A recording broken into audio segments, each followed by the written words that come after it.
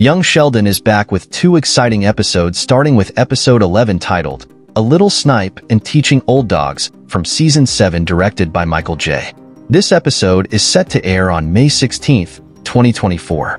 But before diving into the details of episode 11, let's take a look at episode 10, which aired on May 2, 2024. In episode 10 titled, Community Service on the Road to a Happy Marriage, fans were treated to the return of Octavia Spencer to the Chechnya franchise. Spencer portrays Mima's new probation officer, Officer Thomason.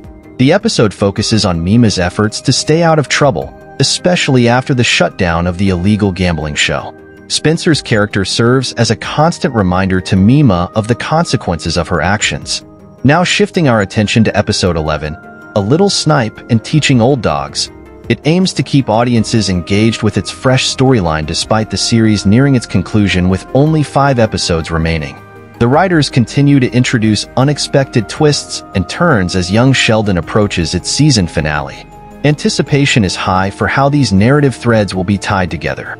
With each episode offering new insight and intrigue, I am here to update you until the very end.